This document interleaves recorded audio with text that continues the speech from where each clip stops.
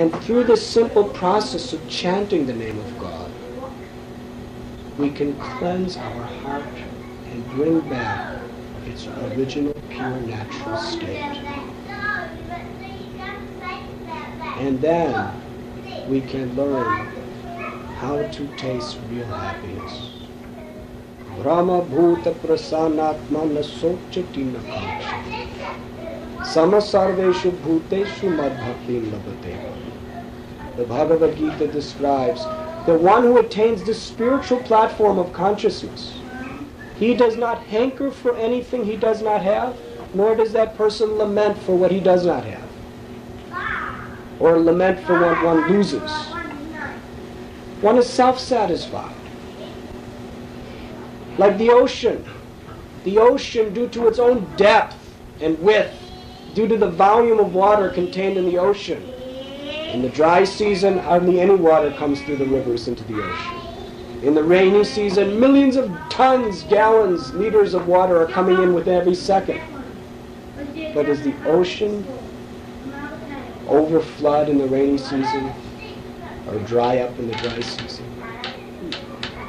Because the ocean is so full in itself, it is completely undisturbed by these superficial changes in the conditions coming into it. So similarly, sometimes we are in disease, sometimes we are healthy. Sometimes we get everything we want, sometimes we lose everything we want. Happiness, distress, pleasure, pain, honor, dishonor, heat, cold.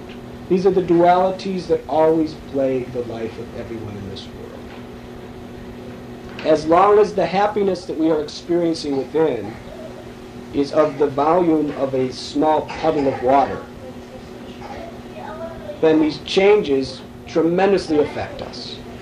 When there's happiness, we're elated. And when there's distress, we just crash down to the bottom and start lamenting. When we're honored, how wonderful this world is. And when we're dishonored, it's just worse than death, like swords stabbing into our hearts. When we are given pleasure, we're thinking, I am so lucky. And when there is pain, we're simply lamenting, what a tragedy, what a horrible thing. How cruel this world is. Why is God doing like this to me? So in this way, we're so much affected by the dualities of this world. But when we learn to experience the divine ocean of happiness that is within your own heart, you become transcendental to these things.